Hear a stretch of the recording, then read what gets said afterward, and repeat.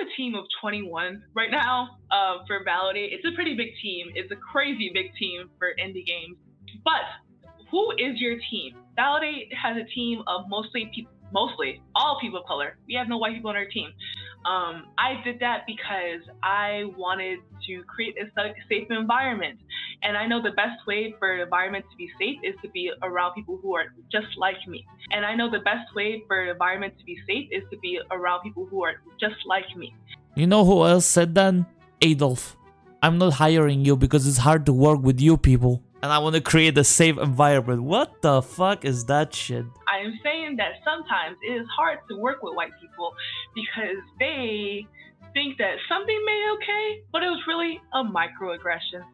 I don't want to work with Asians because they're fucking coding too fast. It's like a coach saying we're gonna hire all white basketball team. Motherfucker, they would lose. How about you hire people of all fucking colors? How about you hire people that are actually good at coding and shit? No one wants to deal with that while they're trying to make a game that they love.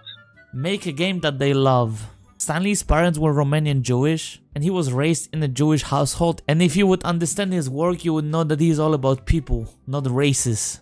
Those stories have room for everyone, regardless of their race, gender, religion, or color of their skin. That man next to you, he's your brother. Clearly not. And the best part about this is like, you know, what she's doing is actually illegal. Prohibited employment policies. Under the laws enforced by EEOC, it's illegal to discriminate against someone, applicant or employee because of the person's race, color, religion or sex.